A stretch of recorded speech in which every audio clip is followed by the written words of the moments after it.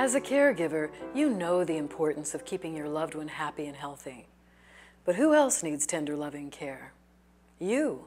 If your life isn't comfortable, happy, and under control, most likely your loved ones won't be either. As a caregiver, you may already be feeling the symptoms of caregiver burnout.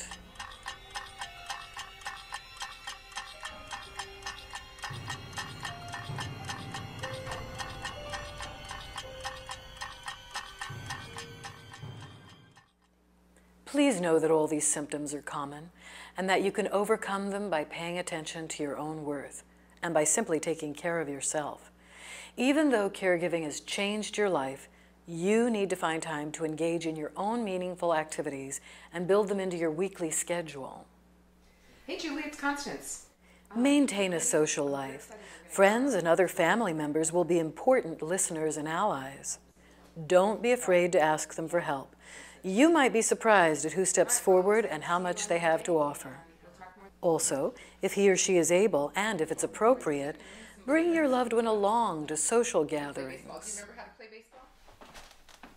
Teresa, I'll be back. I'm going to go for my walk. I'll see you in about an hour. Bye. Just as your loved one needs exercise, nutritious food, and proper rest, so do you.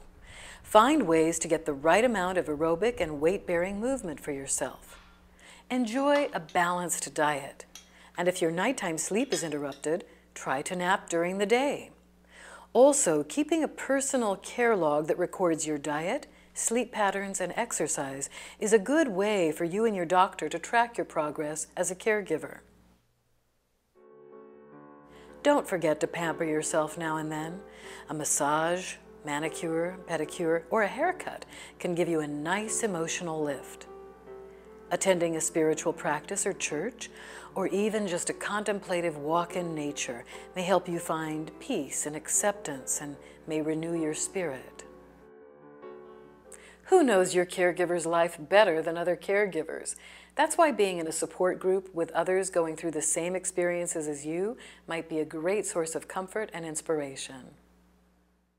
These support groups are generally moderated by a social worker, psychologist, or gerontologist, or the moderator role is rotated among the group members themselves.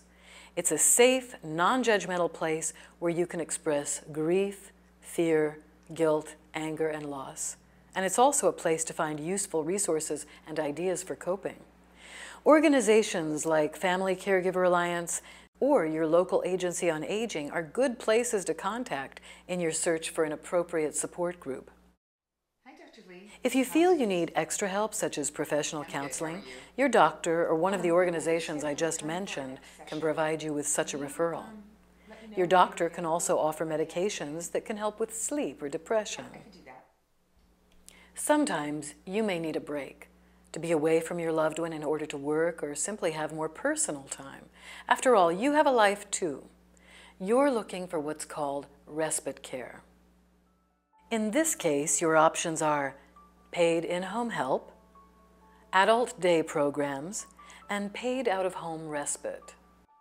Hi, Jimmy. How are you? Good. How are you doing? Pretty good. You can find an in-home help person through community boards, word of mouth from friends, or from agencies which handle persons specifically trained to provide services to your loved one. Anything from simple companionship to assisting with toileting, to feeding or bathing.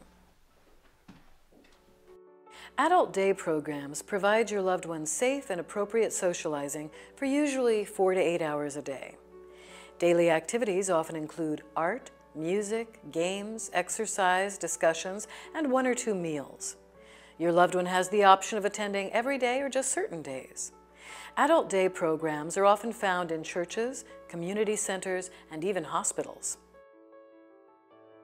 Out-of-home respite care is offered by many assisted living communities, Alzheimer's facilities, and nursing homes for time frames ranging from 3 days to 3 weeks. Here, your loved one can get assistance with all ADLs, or activities of daily living, on a 24/7 basis. It's a way for you to take a longer break or vacation, knowing that your loved one is getting care from a trained staff. For both adult day programs and out-of-home respite options, contact Family Caregiver Alliance at www.caregiver.org for referrals. So educate yourself as much as possible about your loved one's condition. The more you know, the better you'll be able to deal with it. Finally, remember that if you take things one day at a time and offer yourself the same patience, understanding, and care that you're trying to give your loved one, you will both benefit.